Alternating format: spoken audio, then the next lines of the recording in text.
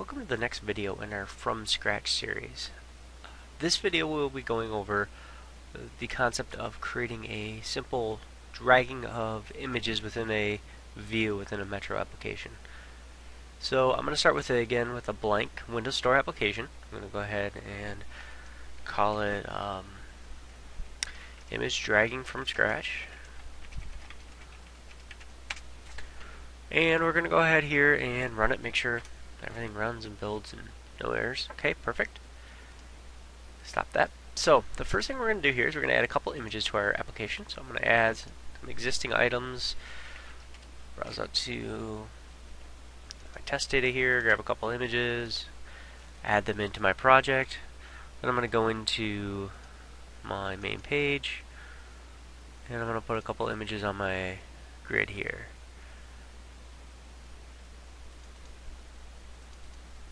Learn not to click too fast in there. Sometimes it tries to add them and it ends up hanging for a minute, so slow and deliberate. So next thing we're going to do here is we're going to do source equals asset slash art.png and source equals assets slash art. Let's actually do a different one. Let's do diaper114.png. Yeah, so these are two images I have in my project here. So right now you run your application, try to click and drag, and hey, look at that, nothing happens. So you want to be able to give your user the ability to move around freeform on the project. So I'm going to take this first one here and I'm going to grab the image and I'm going to use a couple of the events. The events I'm going to use here are the pointer pressed and pointer released. So I'm going to go ahead and wire those up, wire up the pointer pressed. So on the pointer pressed, what I'm going to do is I want to know what image they pressed on. So I'm going to keep a reference to that image around. So I'm going to call it holding. Start out with null. Then when they press down the pointer, I'm going to say holding equals sender as image. So I can get the sender. And then the other thing I want to get is where they actually pressed on the image. And the important thing about that is that tells us, that'll give us an offset we can use, so when we move things around we know where to position the image, so when they're clicking on it, it doesn't jump around on them as if they, if you want to move the top left corner, you need to make sure that when you're moving it, when the user's dragging it, it's actually moving relative to where they have it clicked within the image.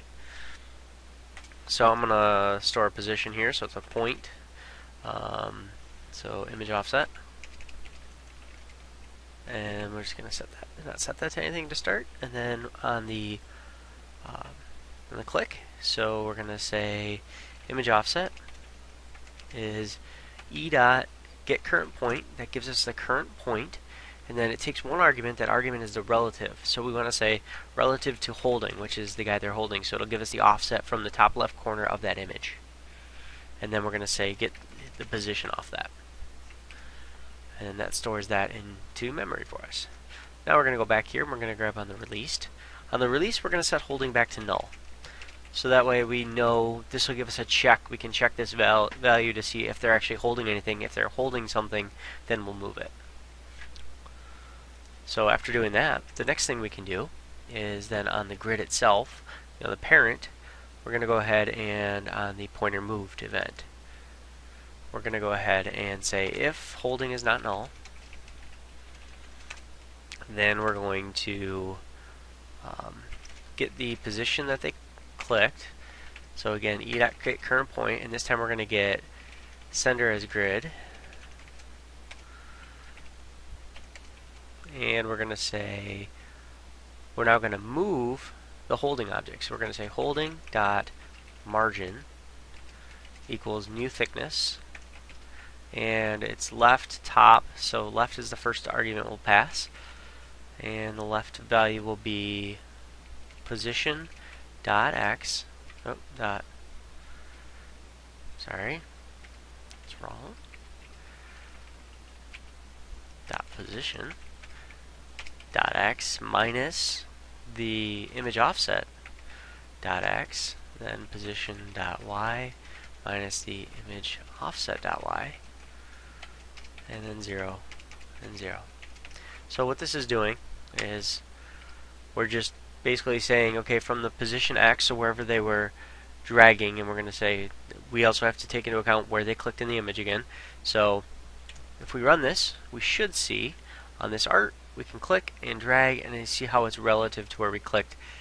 So it doesn't matter where we click on the image, it'll drag and move accordingly. But this guy over here doesn't move. So next thing we want to do is wire that guy up.